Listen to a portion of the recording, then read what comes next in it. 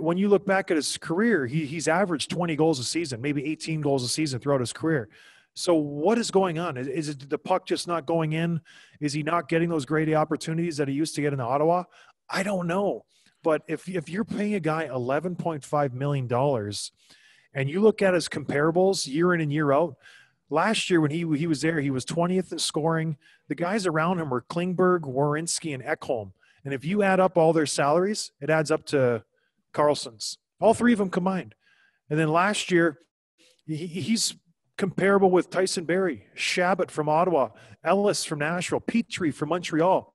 These aren't guys who are going to win the Norris. These aren't guys who you like build your franchise around. These are good, solid defensemen, yeah, but they're not a guy who you pay $11.5 million for 8 years and you say, here's my team, go get a Stanley Cup for me.